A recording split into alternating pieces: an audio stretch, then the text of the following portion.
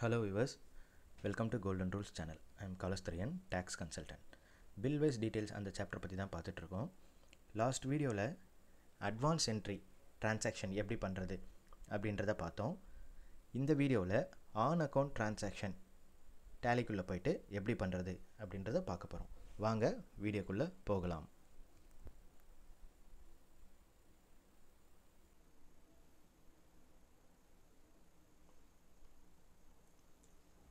Bill wise details அந்த சாப்டருக்குள்ளே வந்துட்டோம்.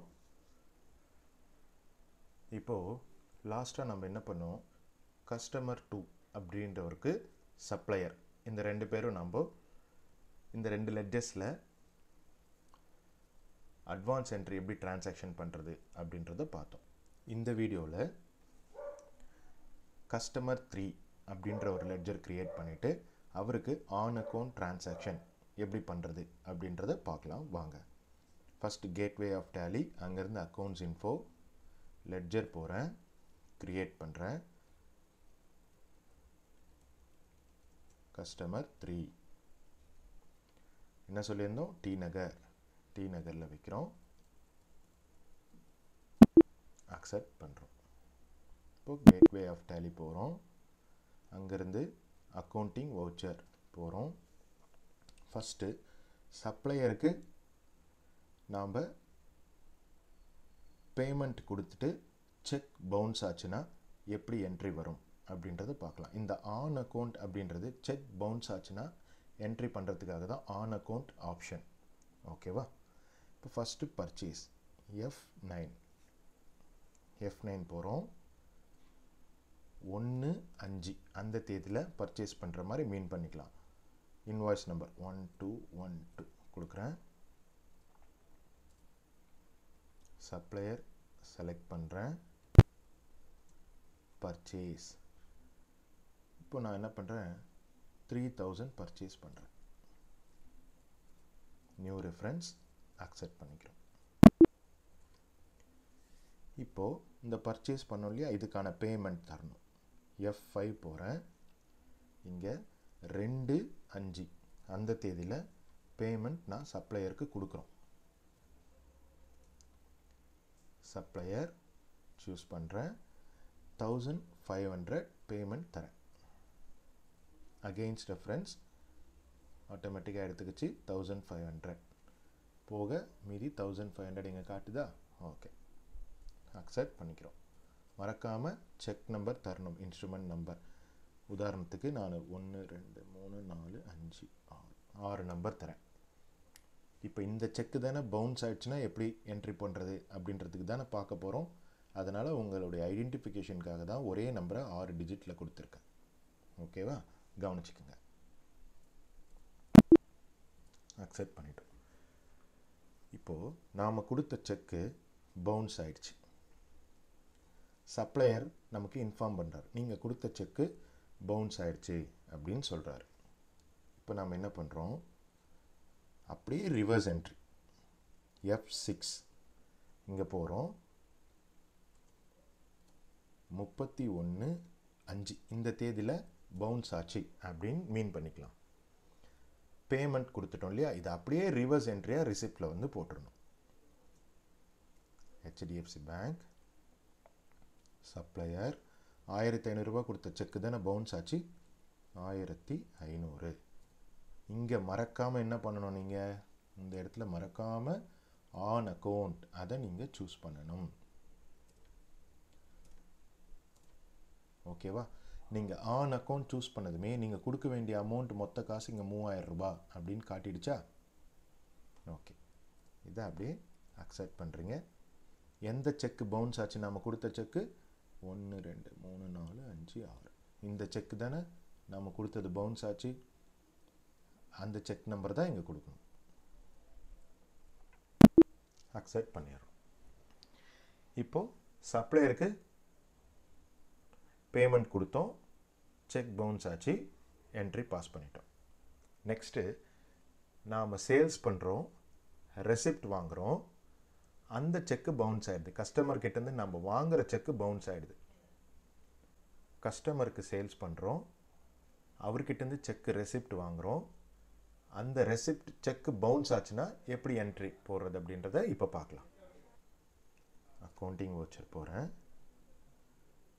F8 sales number கொடுத்துக்கிறேன்.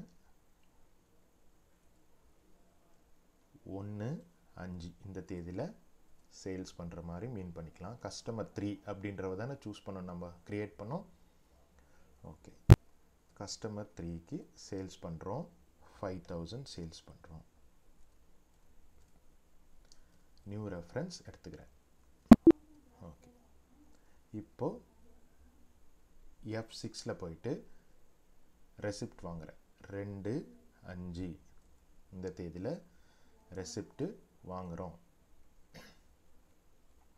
கஸ்டமர் 3 இப்போது 2500 ரூபா 2500 பண்ணுறோம். அகெயின்ஸ்ட் ரெஃபரன்ஸ் ரெசிப்ட் வாங்கிட்டோம். செக் நம்பர் கொடுத்துட்டேன். அக்செப்ட் பண்ணிடுறோம். இப்போது அப்படியே ரிவர்ஸ் என்ட்ரி நாம் வாங்கின செக் இப்போ பவுன்ஸ் ஆயிடுச்சு. இப்போ நாம் என்ன பண்ணுறோம், கஸ்டமரை கூப்பிட்டு இந்த மாதிரி உங்கள் செக் பவுன்ஸ் ஆயிடுச்சு அப்படின்னு இன்ஃபர்மேஷன் பாஸ் பண்ணுறோம். நமக்கான என்ட்ரி ரிவர்ஸில் என்ட்ரி போட்டுக்கிறோம். இப்போது F5 பேமெண்ட் எடுக்கிறீங்க. 31/5 இந்த தேதியில் செக் பவுன்ஸ் ஆயிடுச்சு. நம்ம அப்படியே ரிவர்ஸ் என்ட்ரி போட்டுக்கிறோம். யார்? கஸ்டமர் 3 எவ்வளோ கொடுத்தாரு அவர்? 2500 ரூபா கொடுத்தாரு. அந்த செக்கு பவுன்ஸ் ஆயிடுச்சு. இப்போ இங்கே மறக்காமல் என்ன பண்ணணும், இங்கே நீங்கள் மறக்காமல் ஆன் அக்கௌண்ட் அதை சூஸ் பண்ணணும். சூஸ் பண்ணது இங்கே நமக்கு இன்னும் வர வேண்டியது எவ்வளோ இருக்குது? 5000 ரூபான்றது கரெக்டாக காமிச்சிச்சா? இதை போயிட்டு லெட்ஜரில் பார்ப்போம், ரிப்போர்ட்ஸில் எப்படி டிஸ்பிளே ஆகுது அப்படின்றத. அக்செப்ட் பண்ணுறேன். எந்த செக்கு கொடுத்து அவர் கொடுத்தது நமக்கு பவுன்ஸ் ஆச்சு? 444444 இந்த செக் தானே பவுன்ஸ் ஆச்சு. இந்த நம்பர் தான் இங்கே கொடுக்கணும். அக்செப்ட் பண்ணிட்டோம். இப்போது கேட்வே ஆஃப் டேலிக்கு போயிடுறோம். ரிப்போர்ட்ஸ், இந்த ரிப்போர்ட்ஸ் இருக்கு இல்லையா, அந்த ரிப்போர்ட்ஸுக்கு கீழே டிஸ்பிளே போகிறோம். அக்கௌண்ட்ஸ் புக்ஸ் இருக்கு இல்லையா, இதில் போகிறோம். லெட்ஜர் எடுக்கிறோம். ஃபஸ்ட்டு சப்ளையர் எடுக்கிறோம். ஃபஸ்ட்டு சப்ளையருக்கு பார்த்துடலாம். இங்கே பாருங்கள், இதுதான் சப்ளையரோட ரிப்போர்ட். நாம் என்ன பண்ணோம்? 1/5/2020 பர்ச்சேஸ் பண்ணோம். எவ்வளோ? 3000 ரூபா. 2/5 செக்கு கொடுத்தோம். பேமெண்ட்டு 1500 ரூபா. ஆனால் நாம் கொடுத்த செக்கு பவுன்ஸ் ஆகிடுச்சு. அதனால் 31/5/2020 அப்படியே என்ன பண்ணோம்? ரிவர்ஸ் என்ட்ரி போட்டோம். 1500 ரூபா. ஆனால் இன்னும் நம்ம கரெக்டாக கொடுக்க வேண்டியது எவ்வளோ இருக்குது? சேல்ஸ் பண்ணது பர்ச்சேஸ் பண்ணது 3000 ரூபா. கொடுக்க வேண்டியதும் இங்கே 3000 ரூபா கரெக்டாக வந்துருச்சா?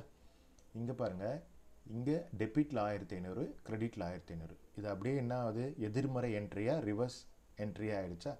நீங்கள் பேங்க் ஸ்டேட்மெண்ட்டை வாங்கி பார்த்தாலும் செக் பவுன்ஸாக இருந்ததுன்னா அந்த ஸ்டேட்மெண்ட்லேயும் இப்படி டெபிட் கிரெடிட் ரெண்டு பக்கமும் எதிர்மறை என்ட்ரியாக போட்டு டெபிட் கிரெடிட் கொடுத்து ஈக்குவல் பண்ணியிருப்பாங்க. ஓகேவா? இது சப்ளையருக்கு நாம் கொடுக்க வேண்டியது கரெக்டாக தெரியுது. இப்போது கஸ்டமர் 3 அப்படின்ற லெட்ஜர் எடுக்கிறோம். பாருங்கள், 1/5/2020 5000 ரூபா சேல்ஸ் பண்ணோம். 2/5/2020க்கு ரெசிப்ட் வாங்கணும். ஆனால் அவர் கஸ்டமர் கொடுத்த செக்கு பவுன்ஸ் ஆயிடுச்சு. நாம் அப்படியே என்ன பண்ணிட்டோம்? 31/5 ரிவர்ஸ் என்ட்ரி போட்டோம். 2500 ரூபா. நாம் சேல்ஸ் பண்ணது 5000. இங்கே பாருங்கள், க்ளோசிங் பேலன்ஸ் வர வேண்டியதும் நமக்கு 5000. ஓகேவா? இப்போது செக்கு பவுன்ஸ் ஆயிடுச்சு. அதுக்கான என்ட்ரியை பாஸ் பண்ணிட்டோம். இப்போ பவுன்ஸ் ஆனதுக்கு நாம் ரீபேமெண்ட் கொடுக்கணும் இல்லையா? சப்ளையராக இருந்தாலும் சரி, கஸ்டமராக இருந்தாலும் சரி. கஸ்டமருக்கு நாம் ரீபேமெண்ட் வாங்குவோம். சப்ளையராக இருந்தால் நாம் ரீபேமெண்ட் பண்ணுவோம். எப்படி? வித் பவுன்ஸ் சார்ஜஸோடு சப்ளையருக்கு கொடுக்கணும். அதே மாதிரி நாம் கஸ்டமர்கிட்ட பவுன்ஸ் சார்ஜஸோடு சேர்த்து வாங்கணும். இந்த என்ட்ரியை பிஆர்எஸ் பேங்க் ரெக்கன்சிலேஷன் ஸ்டேட்மெண்ட் அப்படின்ற சாப்டர், நெக்ஸ்ட் சாப்டர், அந்த சாப்டரில் எப்படி பண்ணுறது அப்படின்றத நாம் அந்த சாப்டரில் பார்ப்போம். ஓகே, இப்போ ஆன் அக்கௌண்ட் செக் பவுன்ஸ் ஆச்சுன்னா எப்படி என்ட்ரி போடுறது அப்படின்றத நீங்கள் இந்த வீடியோ பார்த்து கற்றுக்கிட்டிங்களா? தெரிஞ்சுக்கிட்டிங்களா? ஓகே, இந்த வீடியோ பிடிச்சிருந்ததுன்னா லைக் பண்ணுங்கள், ஷேர் பண்ணுங்கள், மறக்காமல் சப்ஸ்கிரைப் பண்ணுங்கள். பக்கத்தில் இருக்கிற பெல் ஐக்கானை கிளிக் பண்ணுங்க. அப்போ தான் நான் அடுத்தடுத்து போடுற வீடியோ உங்களுக்கு நோட்டிஃபிகேஷனாக வரும். தேங்க்ஸ் ஃபார் வாட்சிங்.